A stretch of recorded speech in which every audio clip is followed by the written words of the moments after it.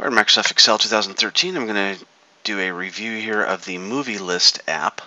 That is a free download from Microsoft. Just go ahead and click on File, then click on New, and from here you can click on Movie List app. If you don't see it, just go ahead and type Movie inside the search box.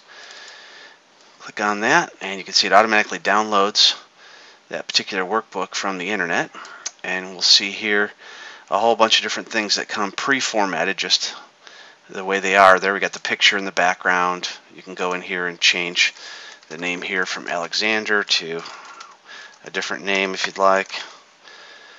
And from here you can choose various different drop-down lists, which makes it very nice. So we'll go ahead, we're going to change this movie and we'll change it to Airplane. And we can go in and even change the date. We can type it directly in there or choose it from a drop-down list if we'd like.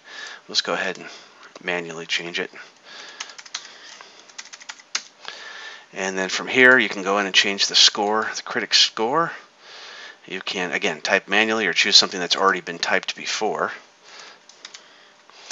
Audience score. And from here you can change the cast to other people.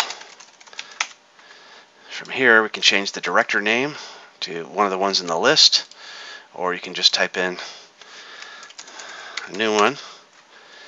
And the genre, you can go ahead and change that as well. The MPAA rating.